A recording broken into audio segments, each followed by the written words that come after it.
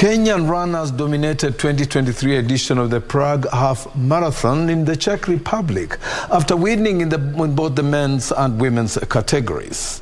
Rencer Kipkorir won the men's title in 59 minutes and 42 seconds. Uganda's Maxwell Rotich clocked 1 hour 6 minutes to finish second, ahead of Kenya's Geoffrey Kimutai, who finished third in 1 hour and 11 minutes. Other Kenyans Laban Kiplimo, Kelvin Kibiwott and Bernard Kimeli finished 4th, 5th and 6th respectively.